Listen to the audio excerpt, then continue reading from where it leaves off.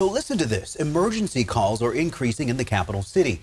And at one point, the average wait time for patients to get from the ambulance to the ER bed was more than 90 minutes. ABC 10's Garshpal Sangha has the latest on how long it's taking now and the action the city is taking to tackle ongoing emergency calls. Every second counts in an emergency. For Sacramento Fire, it has gotten to a point where all of their ambulances are busy.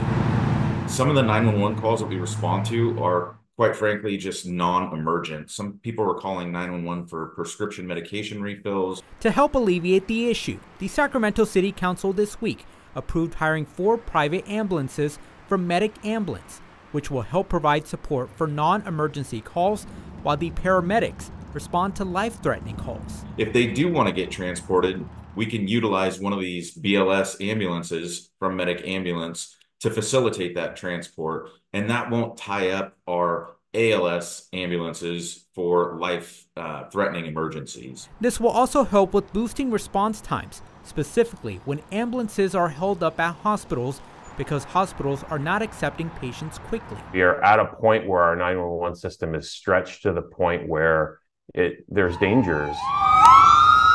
That statement made last year when ABC 10 reported ambulances' average offload time in Sacramento County for patients not experiencing life-threatening injuries was at one point well above 90 minutes.